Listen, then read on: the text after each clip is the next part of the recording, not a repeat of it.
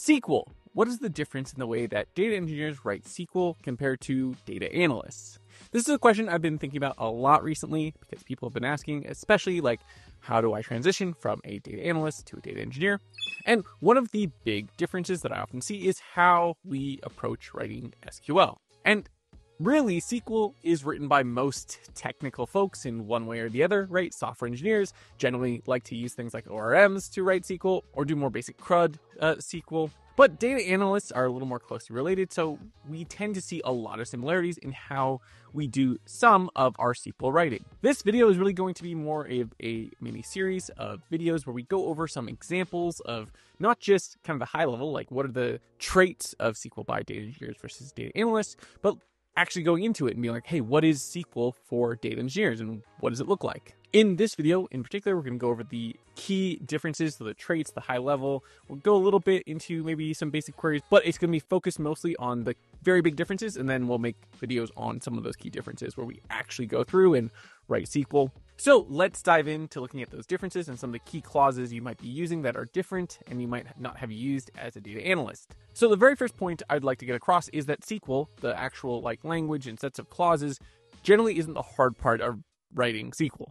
It's actually generally things like the data model and how you're actually constructing the entire flow and how you're having to actually parse that data and reshape it that make it more challenging, right? Like you can learn all the clauses you want, but if you don't get an understanding of how to format data in such a way that end users can actually work with it, as well as create pipelines that you can rerun at any time of any day, you know, whether you're tired or awake, and you know that the output will be correct, right? Like those are things that are important. That's why I usually like to tell people that the harder parts of writing SQL as a data engineer have to do with the data model, so how you're actually modeling and reformatting the data, capturing historical data. In fact, recently I was just talking to someone who that's why they're hiring me, is because they're like, hey, we have the whole operational side, you know, we have built an application, it works great, but whenever we ask questions to our data team, they can't answer them because they're not tracking historical information.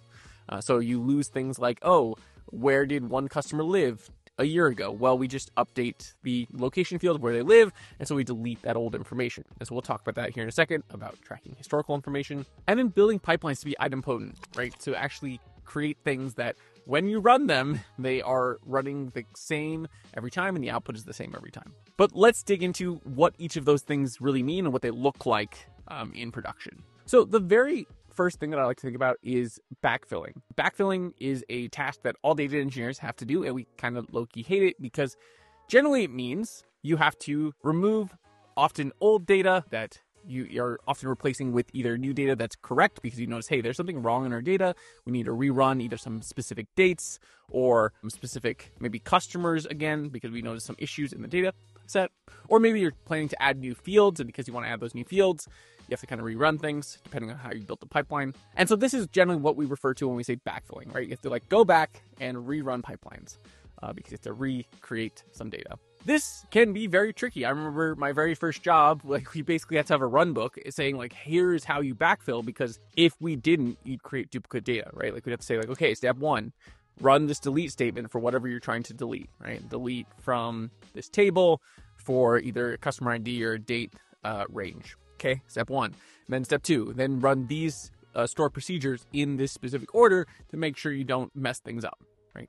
So this is a very often painful process. Sometimes, especially if those queries take a long time to run, you have to make sure that, right, like you have compute, so to speak, right? Especially if you're on an older system, like on-prem system where there's just limitations on how much compute you have. And so you've got to find free time to run it, etc.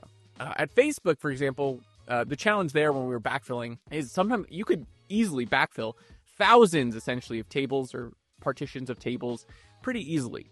The problem being is sometimes you'd run into places where you just have an error that it would just be because a data swarm, which is essentially Airflow, job would die and it wouldn't really have a good reason why. You'd have to rerun it and just go back to make sure that everything ran correctly. Or another issue is that maybe a partition for a table that you expected to be there wasn't there, and so there were all these little issues. But that's part of it. You want to make it so that you can create these pipelines so that if you want to rerun 1,000 date partitions, or essentially 1,000, you can almost view them as tables, it's easy to do, right? Like I don't have to go through and check all of them because it's a lot.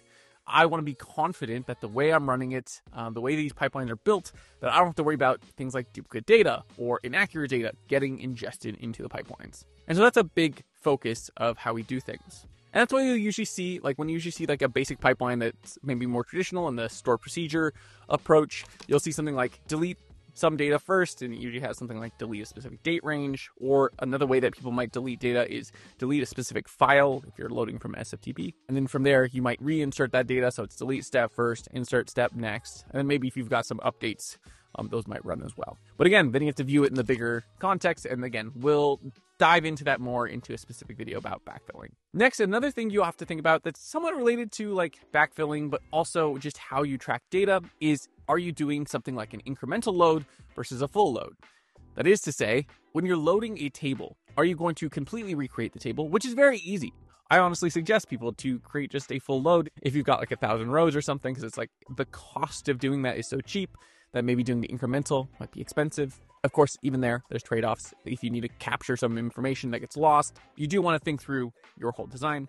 But if you know the data doesn't change and you're just needing to add in a few rows every day and it's inexpensive, it's a simpler approach, right? A full load is just a recreate. Don't have to worry about, hey, what data already exists in the table. We want to avoid, again, duplicate data. It makes it very simple. Versus an incremental load, which, as the name suggests, you're often incrementing or loading, appending, right, to the current data set. And in fact, if you recall, when I did my BigQuery video, right, like there was 3 states of inserting data into a BigQuery table that you could code. It was an insert overwrite, so it's basically a recreate. You could do an insert append, which, as the name suggests, you just append to the end of the table, essentially.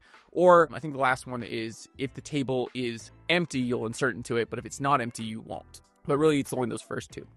So incremental basically is you trying to add on to that table. Generally, this is via dates or IDs. So those tend to be the 2 ways that people will increment onto the table. What was the last ID I loaded into this table? Okay, in this other table, let's add that in. Or you might do something like, hey, what dates are in the table? Let's maybe remove the last of the last date and then reinsert everything from the last date to, moving forward. You might also do a like, hey, what IDs exist in this table? What IDs exist in our data that we're going to try to load into, and whatever's new, insert just those ones. So there's different ways you can kind of increment and append, but the goal is the same. We don't want duplicate data, right? How do we insert data without duplicating data? Next, another key thing that data engineers like to do is track historical information. That is to say, again, if I ask you, hey, I need to create a report, and in that report, I want to know the essentially regional sales based off of where our customers live of different regions or states or something of that nature. And I want that broken down in the last 4 years. Well, that's fine if you track the history of that information. So if, I'm a customer and I am currently in New York and I moved to Seattle, you need to capture that. When did I move? What dates, etc. Otherwise, if you just have the most recent place that I lived, then the report is going to be skewed, right? Okay, now all of the sales that I had are just going to go to Seattle, even though some of them should be broken out into New York, right? You want to capture that information. And so that's why I say we want to track historical data. And I can't tell you the amount of times I've had customers have this exact issue, right? Or they can't track historical information because generally most operational systems, so most transactional systems that are just applications, keep only the data that they need, right? Because it keeps the database smaller, and they're really just focused on operations, right? They don't need to know where did someone used to live. They only really need to know where do they live now. So this is why you'll see us do things like slowly changing dimensions, or the other common approach is date partitions. And we'll kind of go over them here. So I've done videos on slowly changing dimensions several years ago, but there's several types. So if you ever look it up, you'll see like type 1, type 2, type 3, etc. Personally, I've only seen type 2 and type 6. I'm sure other people have seen others, but those are the key ones that I've seen. Type 2 is generally the most frequent that I've seen. That just says, so going back to that example where we have New York and Seattle, you basically have, customer ID, the location that they live is, and start and end date, right?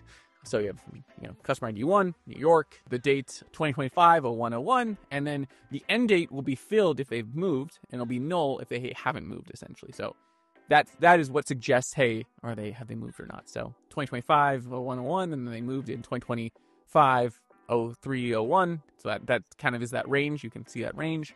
And then you see the next row is, Seattle, same customer ID, 2025 0301, and then the other field is null. To say that they haven't yet moved, right, that null essentially signifies that this is still essentially an active row.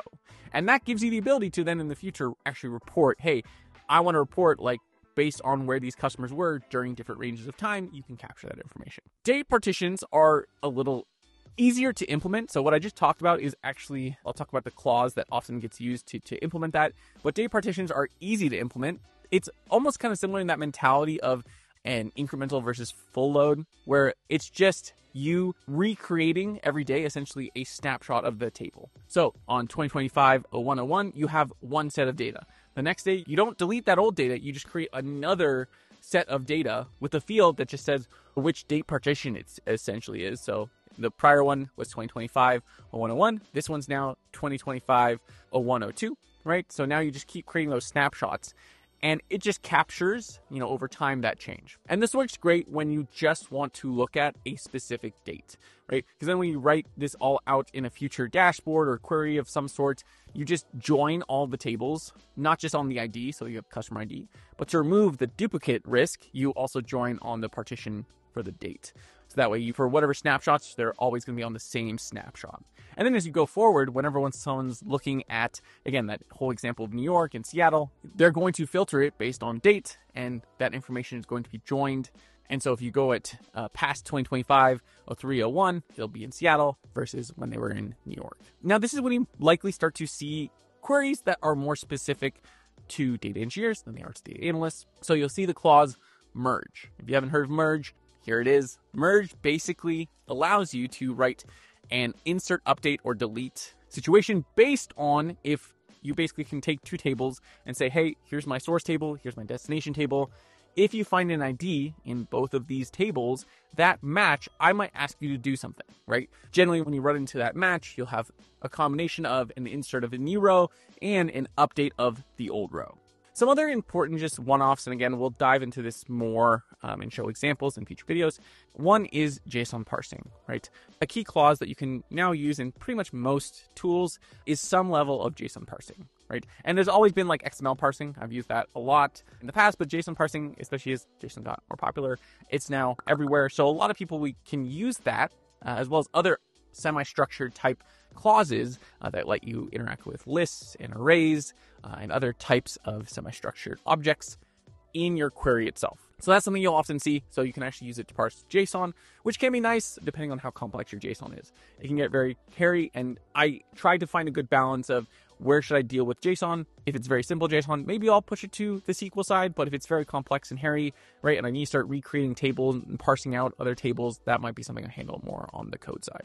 But that's one thing you're going to see is parsing JSON, which we'll do a whole video on that. Another thing is you will likely have to get comfortable with using the information schema.